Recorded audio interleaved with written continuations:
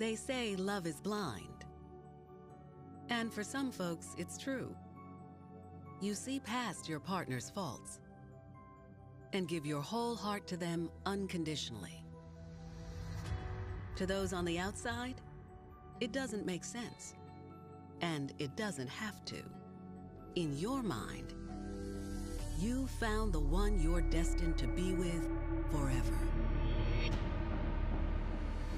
But what happens when you're so blinded by love, you can't see that your perfect romance is anything but?